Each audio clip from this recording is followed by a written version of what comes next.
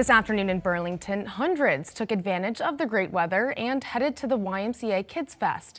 NBC5's Stephen Biddix takes us there. I just love the smiles on their kids' faces. It's just beautiful. That just makes me really happy.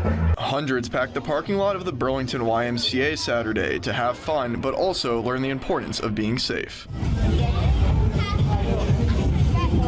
And that they learned a little something, whether they walk away with a bike helmet that fits them properly, registration for free swim lessons, or simply got to meet Rally Cat, Monty the Moose, or Champ, because having all three mascots here has been my true highlights. At the start of the biking and skateboarding and scootering season, and so today we're fitting kids properly for bike helmets, teaching parents about how to have those helmets still fit properly as they grow. I didn't know how to fit up a bike helmet, but she helped me. Now I know how to fit people's bike helmets. Those in attendance say in addition to the safety and fun, it really puts on full display the Burlington community and all that it has to offer. It's really beautiful because it's not just the community, it's like in this area is more diversity than most people can imagine. People really they're not really fully aware about how diverse Burlington is, how diverse Burlington is getting. Last year, the event drew nearly 700 people, and with this year's perfect day.